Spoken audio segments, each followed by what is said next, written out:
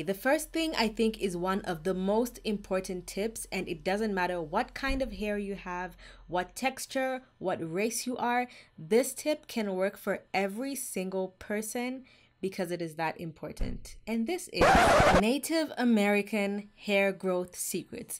Native Americans have some of the most beautiful hair in the world, and I know you guys loved my Indian hair growth secrets. I thought I need to discover the secrets of the Native Americans because they have long, beautiful, luscious locks. And yes, although our hair, most likely if you're watching this video, you might have similar hair to me, although we don't have similar hair to them, we can still learn a lot because I have found some gems, okay? If you don't know me, my name is Angelica. I post videos twice a week, every single week, all about growing long, healthy, natural hair and a little bit of fun stuff here and there. So if that seems interesting, consider subscribing. The subscription button is right down there, as well as the bell icon. Make sure you hit the bell so you get notifications every single time I post. Also, if you're wondering what my hair looks like, this is what it looks like. Right now, I'm deep conditioning it, so I just decided to wear a head wrap so I look slightly presentable. So let's get into it. Okay, the first thing I think is one of the most important tips, and it doesn't matter what kind of hair you have, what texture, what race you are, this tip can work for every single person because it is that important. And this is Native Americans truly love and respect their hair, okay? What you focus on grows. That is literally a fact. If you focus on negative things, you're going to get more of the negative things. If you focus on positive things, you are going to get more of the positive things. You know, you might see someone with like a really nice car or handbag or something, and you look at them and you're just like, oh, wow. I don't know that person, but I can tell they really take care of that thing because maybe before they put the handbag down, they put like a little tissue so it doesn't get any dust on it, you know, so many different things because they're like, I care about this thing and I'm truly going to protect it and take care of it. If you do not take care of your hair, if you do not love your hair, it is very easy for you to easily damage it because you don't really care that much. It just happens to be there. Sure, you'd like it to be better, but it's just there. Native Americans have strong emotional ties to their hair, and so that's why it's always so long and luscious and beautiful because they truly care about it and it is important to them. So it is that simple, and the way they care for their hair and truly love their hair is actually very similar to the Indian cultures and the Chinese and Japanese people, like the Yao women who use rice water. The next one is what you are probably all thinking, or the haters who want to come and comment what you always comment. Yes, it is tip 2. The reason why Native Americans have extremely long, shiny, luscious hair is because it's also part of their genetics. A study was done amongst, I think it's only been done amongst men. I don't know if it's been done with women. But a lot of men have had studies done and found that even men who are not 100% Native American, if they found that they belong to the Alaskan Bridge ancestry, there was like an 80% chance that they would not get alopecia. Not that their hair is going to grow faster than anyone, there was just a much lower chance of balding like ever, just because of genetics only. So yes, genetics plays a part, as with everyone. But research has also shown that even though genetics play a big part in mostly your hair texture, your curl pattern, and what your hair looks like the color, the way you treat your hair and the things that you eat can actually influence the way your DNA, the way your genetics are expressed in your hair. So yes, genetics are involved, but it's not the only thing. We have way more tips to get through, so get your pen and paper and forget about your genetics. Okay, tip 3 is another one that is very similar to the Yao women of China. And with this one, the Native Americans actually do not cut their hair. Like ever. They do not cut their hair. So if you're wondering why your hair is growing so slow compared to someone who's like a Native American and you're saying, oh my God, they just have good genetics, their hair is all the way down to their ankles. First of all, their hair is bone straight. So of course it's gonna look so much longer than yours. But also, if you continuously cut your hair, you're like, okay, I'm gonna bleach my hair. I wanna get rid of bleach. I'm gonna cut that off. Okay, let's start growing it again. You know what? I don't really like being natural. I think I'm gonna relax my hair. Then you're like, okay, you know what? Relaxer isn't actually for me. Let me go back to natural. So think of how many times you cut your hair. That impacts it. Native Americans do not cut their hair. If there's maybe a big death in the family or something that's very traumatic to them that makes them feel like they need to cut their hair, they will not throw their hair in the bin. They will cut it and then they will burn it in sage, and they'll perform like a ceremony when they get rid of their hair. The Yao women do something similar because when they cut their hair, they actually keep it and stack it on top, and they believe that their hair is actually an extension of their goals, their feelings, their emotions, their thoughts and experiences. They believe that that is all connected to their hair, and that is why it is such a big deal when they cut it. And then another one of the reasons why they actually burn it in sage is because in their culture it's actually disrespectful to just throw your hair in the bin. Okay, the fourth one is very important and something that I personally am very into, and this is they use a lot of herbal remedies like herbal ointments and oils and teas. So they don't only apply them to their scalp, they also ingest them, because I've talked about this a bunch of times on this channel. What you put in your body is just as important as what you put on your hair, because your hair grows from the inside. We're not like Barbie dolls with brain stuffed full of hair and then you just kind of pull it out and then it continues to come out longer. The hair in my head? No. Like actually like in there? I always thought it grew from here. No, you've got hair follicles up here. And then also, once your hair grows out of your head, it is basically dead and you're just maintaining it and keeping it as moisturized and hydrated and preventing it from breakage as much as you can, because it's basically dead once it's out of your scalp. So what you need to do is have a great routine to take care of it on the outside and take care of it in the inside by eating things that actually promote hair growth as well. So some of the things that they use are aloe vera. They use aloe vera in ointments on their scalp, and also they eat it as well in foods, however they decide to make it. I personally, aloe vera, I don't know, it doesn't agree with me. When it is perfectly formulated into a product, or it's like, you know, when you find 99% aloe vera gel in a container or something like that, that perfectly works for me. But getting it straight from the plant, I'm actually allergic to, you know, that sap that comes out before the gel, and it's very irritating to me. So I rather just not deal with it and find something else that works for me. So aloe vera incorporated into a product, incorporated into food, perhaps if I can't taste it, I do not mind it at all. That is perfect. But if you like aloe vera, that is one of the things Native Americans actually use a lot. Next, there's something called saw palmetto.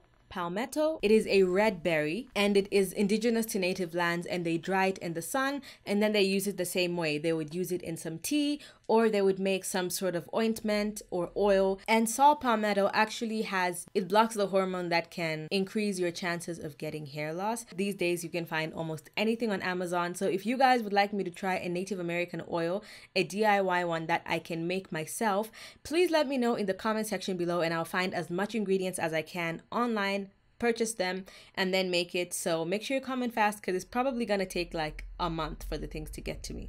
So speaking of ingredients that are native to those lands, another one is called stinging nettle. Now this one is also a DHT blocker, and this means it stops the testosterone from being converted into DHT, and this can prevent balding. Now you might be thinking, I'm a woman, I don't think I have testosterone, that is a man thing. No, women have testosterone as well. We just have much less than men in most cases. Some women have more, some women have less, but on average, women have less testosterone than men. Sometimes when your hormones start to change, maybe you're getting older, maybe you get pregnant, you might find that the levels are very inconsistent and off, and this can actually cause you to get hair loss. And so something that has a DHT blocker in it can actually help you maintain hair growth, and this could be a big factor in why they do not experience balding almost at all, because not only do they put this infusion on their hair in oils, but they also ingest it in food as well. So this is something that actually just grows in the wild, and they would just pick it from there and directly use it. There was no buying it from Amazon or doing anything. It was just easily available and they could use it. Another great thing, aside from the DHT blocker, it actually contains a lot of amino acids and iron. Iron is extremely amazing when it comes to hair growth, because if you're low in iron, your hair is going to suffer, okay? Because your hair, again, I say this a lot, but your hair is not a vital organ. If you're lacking in iron, it's gonna go to everywhere else in your body that needs it first, like your blood, and it's going to ignore your hair. So anything that has a little bit of extra iron would actually help. If you're wondering, other things that have iron are things like spinach, red meat, and fish. Now, there are a few more herbs and spices and ingredients that they use, of course, that I do not exactly know right now, but these are just examples of some of them. I don't think I need to mention all of them, mainly because if you notice, most of these areas use herbs and spices that have similar effects, but it just comes in a different form that's easily available to where they are. For example, Indians use gooseberries, amla, and all these different ingredients that they can easily find that are grown in India. So it's actually very worth it to look into what's actually near wherever you are, because you might find a lot of things. It might not be the same thing, but the properties might be almost the same. For example, I use a lot of moringa because moringa is really good. Surely there's other things that are just as amazing as moringa out there, but moringa is very available to me. There's so many moringa trees where I live, and there's moringa powder in almost every single store, and it literally costs like $2 or something. So it's cheap, readily available, and it's a superfood, so it has amazing ingredients. So these ingredients I'm giving you are not necessarily for you to say, okay, now you have to run to Amazon, and if you want those benefits, you have to use exactly what they are using. You can just go and find something else that is similar, like rice water, that may have similar benefits like amino acids, a little bit of protein, vitamins E, B, K. You might use that as a substitute. And the reason why I'm emphasizing this as well is because I don't want you to ignore every other tip that I've given you because you're just like, that's the one. I know you guys love DIYs because sometimes I'll post another video that is extremely informative and you do not care because you just want the rosemary oil recipe that's going to make your hair grow. But if you ignore everything else, even these are not going to be that much helpful, because if you're very violent, if you don't do the other things that they do, and you just go to the oil and you're like, you know what, I don't think this is effective, it might not be that their oil or tea is ineffective. It might just be that everything else you're doing is not helping. So please don't go away now, because there's more things that they do that actually contribute to their long, healthy, luscious hair. So this one is number 5, and it is washing and protective styling. These could be 2 separate tips, but I think it works well together as one.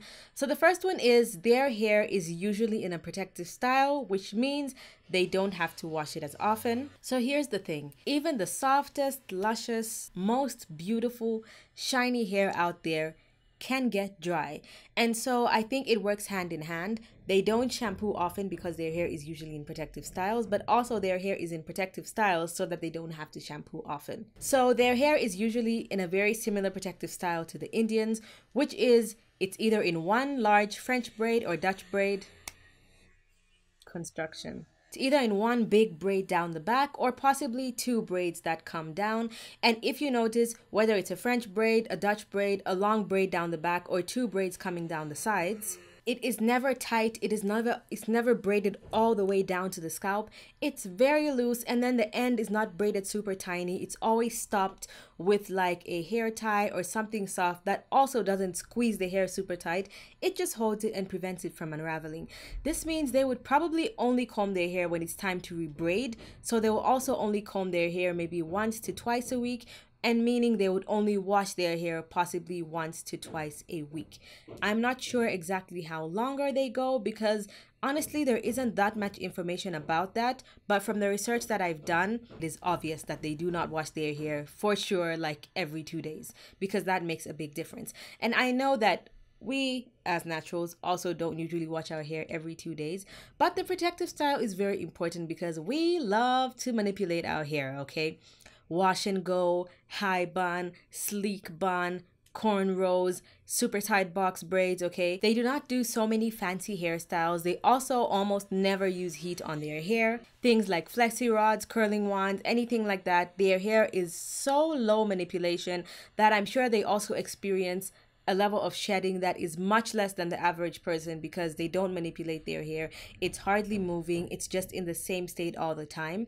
And the way they braid it also allows them to have access to their scalp when they want to put any more of oils or anything like that. They don't have to take the braid down if they don't want to, because the braids are so loose that they have perfect access to their scalp to add those oils in, which leads me into my next oil. And yes, I put it by itself purposely because of course I love this oil, but also I found it separately as a tip when I was researching. They had all the other ingredients together and then they had this one by itself because it is that important, and you guys can guess what it is. Rosemary. Now they love to use rosemary and they also love to use mint. Now they usually use wild mint. I have lots of different types of mint in my area. I use mint essential oil, but I also drink mint tea every single day. In my yard, we've got so many types of mint. We've got peppermint, spearmint, chocolate mint, apple mint, and they all have very similar benefits, so you don't have to worry and be like, I don't have the wild mint that they have. Now, I've talked about this many times. Mint is amazing for hair growth. It is extremely stimulating on the scalp. It can help unblock follicles to help promote hair growth. And then rosemary is one of the most highly researched natural ingredients out there. It is amazing for hair growth. It has been shown to be just as effective as 2% minoxidil, which is something that is prescribed by dermatologists to boost hair growth. It also can help increase blood flow to your follicles and allow the actual follicles to perform better. It is also known to reduce or prevent premature graying. I just want to elaborate a little bit on this because on my other rosemary videos, I've seen a lot of people asking me if it's going to reverse graying. Here's the thing. Once your follicle produces gray hair, it cannot reverse and start producing black hair again unless you do something invasive like a hair transplant. So once it's already gray, you can't reverse that. But sometimes, this has actually happened to me more than once, if you're treating your hair very badly and especially your diet is also bad, you might experience this thing where like your hair is growing out black and then halfway it's gray and it starts to turn gray and you start to have a little bit of more like gray hairs in areas where you wouldn't usually have it, but it's not gray from the root.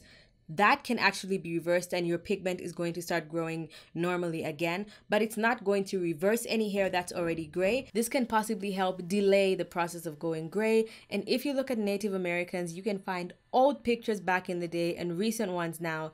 You'll find that very old people, similarly again to the Yao women, have very dark black hair, like they're like in their 80s before they start experiencing gray hair. And so the rosemary can actually really help that. And of course, again, they infuse it into their oils as well. So they use rosemary oil.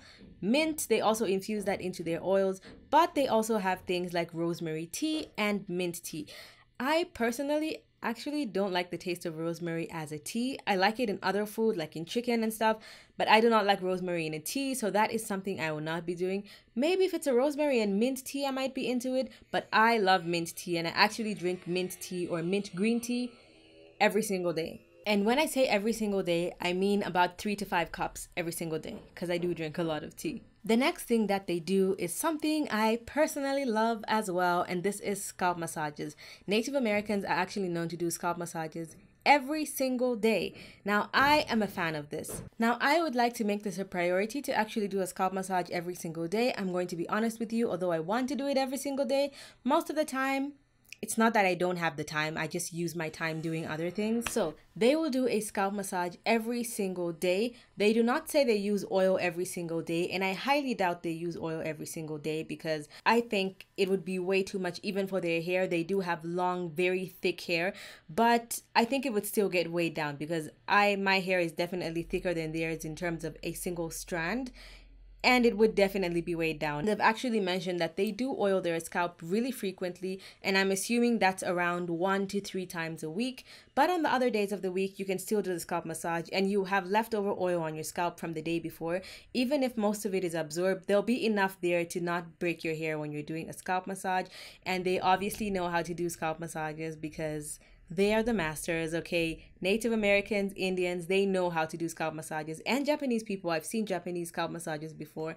And they are just so soothing and they truly promote hair growth because they will make your scalp tingle. They will send blood flow to that area, which will open and awaken your follicles and help your hair grow longer, thicker, stronger, and faster. The next thing is something that is extremely important to anyone's hair growth journey. And this one makes a lot of sense for Native Americans, and this is that they eat organic food, okay? Most of the food and most of the ingredients that they use in their hair are things that they would just find in the area, naturally grown, so there would be no processed food, there would be no pasta, nothing like that. Now, I'm not saying go to those extremes, but I am just emphasizing that they are extremely healthy because they do not eat a lot of processed and fatty foods. Everything is taken straight from nature. And their food is obviously very balanced as well when it comes to having lots of macronutrients and having micronutrients. And the easiest way to tell is because they use so many herbs and spices. and ingredients like the berries and all that have lots of micronutrients. And then the macronutrients are obviously protein, fats, and carbohydrates. So whether it's potatoes, with beef, with meat, whatever food that they have, it is all perfectly balanced, and that is the perfect recipe for long, thick, healthy hair.